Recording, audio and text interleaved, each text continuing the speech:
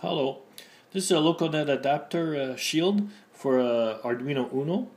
It's made from a company called ArCoMoRa, ArCoMoRa, and you can find them on the internet. It's a kit.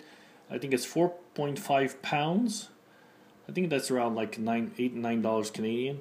So it's got a loconet connection, which is these two RJ45s. And then there's 8 inputs on one side with a ground and 8 inputs on the other side with a ground.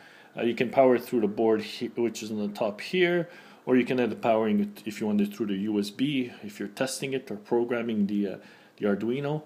There's also on the Arduino Uno, there's a power connector here. Or it gets powered from the loconet bus. So that's what that board looks like. And that's the Arduino underneath, so it's like you just plug it in. This is how the Arduino stuff works. You just plug these boards. They're like daughter boards, they plug into it.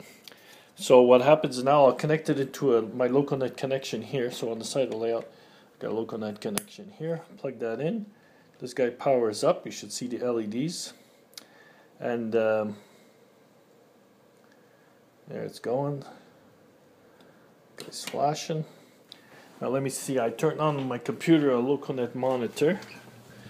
Up here, let me clear all this information here. Clear. And clear. Yeah, all that stuff is cleared, so I'll go back to the layout here. And let me see if I ground one of the pins. Is this guy supposed to be on? Huh. That should not be on like that.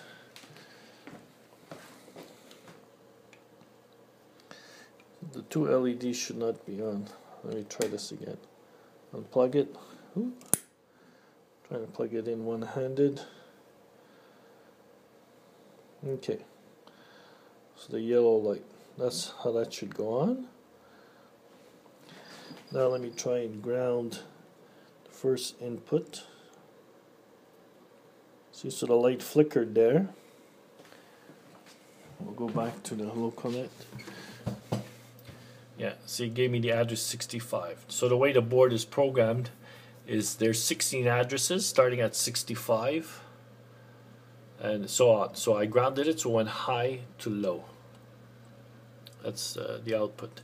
That's two different monitors doing the same thing basically. So if I go back here, and let me see, I'll try and cycle through this. This is output 2, 3, 4, 5, 6, 7, and 8. Hopefully you caught that.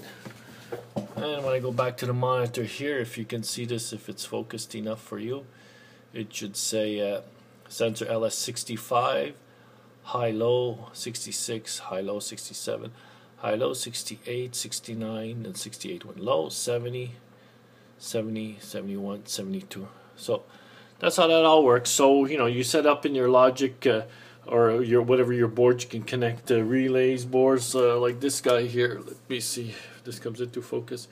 These boards, you can connect it to a block occupancy or turn on some servos or whatever you like. You can connect that hardware to your layout, or to these inputs I mean, and so the loconet connection will run that guy, and then you just daisy chain, let's say this board, the output, to another board like this, and so forth.